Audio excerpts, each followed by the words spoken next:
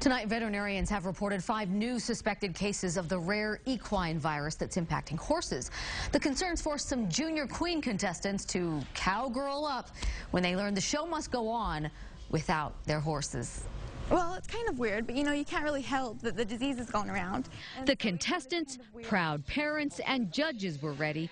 One thing missing: the only horses in the arena were in this bucket because of an outbreak of a contagious and fatal horse herpes virus. So instead of using horses, we're testing the girls' knowledge and ability to adapt, and they get to ride stick horses tonight.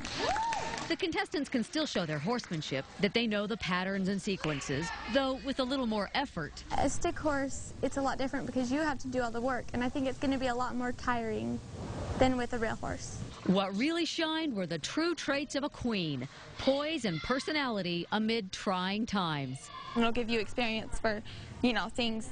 If you happen to have a problem like this later in life, you already have the experience of riding a stick horse.